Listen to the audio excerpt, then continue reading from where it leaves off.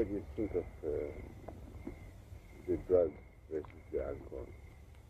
Ah, my favorite subject.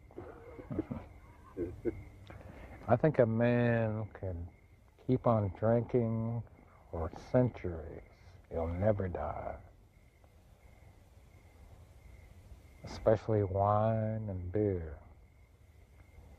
But I've met too many young people, especially when I was working for Open City, just smoking marijuana within a 2-year period, who were intelligent at first, and after 2 years of marijuana, they just came around and they go, hey, how you doing?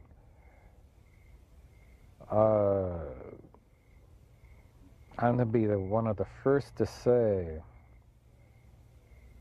that marijuana is very ultimately destructive. And that finally there'll be government studies to prove that it's totally harmful, much more harmful than it's ever been exposed to have been. Because I've seen it through people. They just end up, hey. And I don't like that. I like drunkards, man, because drunkards, they come out of it and they're sick and they spring back and forth. But even the light drug freaks, they're just, okay. It's like all mind circulation, all spirit has been cut off. I met good old alcoholics, you know, this old guy Jim, I don't know if he's in, yeah, he's in bar. He was a great old guy. He got drunk every night. But his face was human, you know. He'd talk, he'd say, well, Hank, he'd talk a definite language. These other, you know, these kids, yeah, so yeah, I'm anti-drugs, put me down.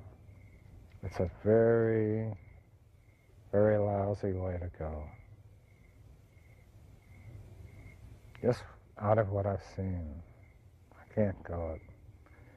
Be an alcoholic. If you got to be anything, be an alcoholic. What can it bring? Alcoholism, well, or drunkenness. If I hadn't been a drunkard, I probably would have committed suicide long ago. You know, working the factories, the 8-hour job, the slums, the streets. Okay, you work a goddamn lousy job, you know. You come home at night, you're tired. What are you going to do? Go to a movie? Turn on your radio in a $3 a week room? Or are you going to rest up and wait for the job the next day for $1.75 an hour? Hell no, you're going to get a bottle of whiskey and drink it. And go down to a bar and maybe get in a fist fight and meet some bitch. Something's going on. Then you go to work the next day and do your simple little things, right? But you're not gonna just do your 8-hour job, go back to your place in the bicycle factory. This guy told me, I was working the he said, you can have a job here all your life if you want. Great.